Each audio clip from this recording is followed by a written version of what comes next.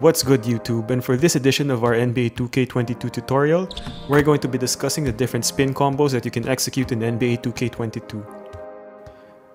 I'll be providing an in-depth tutorial on the different spin moves and the combinations you can execute, some new animations for NBA 2K22, and how best to combo them up with your other moves. These moves are great because they create a lot of confusion in your defender. They're also great because you can combine them with your launch animations in order to explode into a more aggressive move.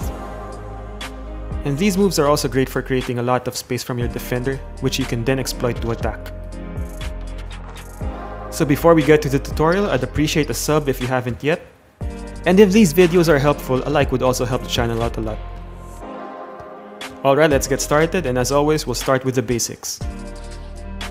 To execute a spin dribble, rotate the right stick clockwise with the ball in your right hand and quickly release. And rotate the right stick counterclockwise with the ball in your left hand.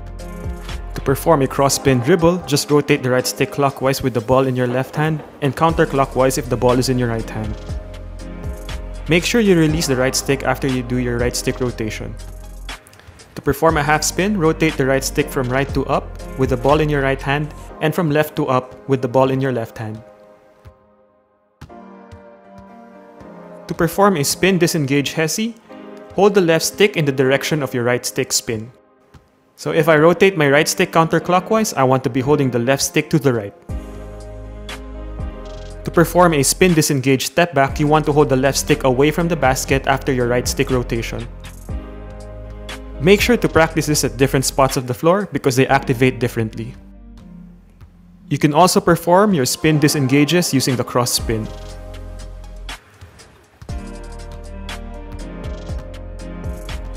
Your spin disengages have opportunities to branch out into an explosive launch. You could also combine this with your other right stick moves, just play around to see what works. New in NBA 2K22 is the ability to combine your spins with different crossover combinations.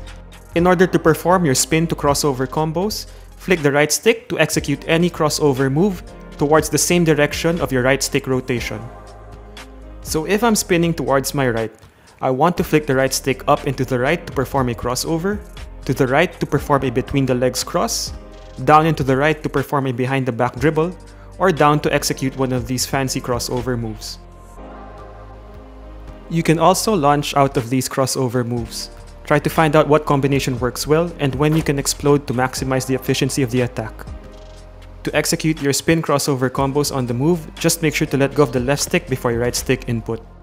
Next is the Iverson spin, and to perform the Iverson spin, you want to be holding the left stick towards the opposite direction of your right stick rotation. Changing the timing of your left stick input will allow you to perform an Iverson spin hesi into a crossover launch. Try playing around with the timing of the inputs in order to get these down consistently. You can also combine these moves with other shot gathers to create some devastating combinations. The last move in the spin variation series is the cross spin in and out. With the ball in your left hand, execute a cross spin by rotating the right stick clockwise and then immediately holding the left stick towards the right. CP3 is so nice with it, you don't even need to look to the basket to shoot. Try playing around with the different combinations to get to different spots on the floor. You can also combine these with your other shot gathers and other dribble combinations after the animation. So hit me up in the comment section below if you're having trouble executing these moves and let me know what you think.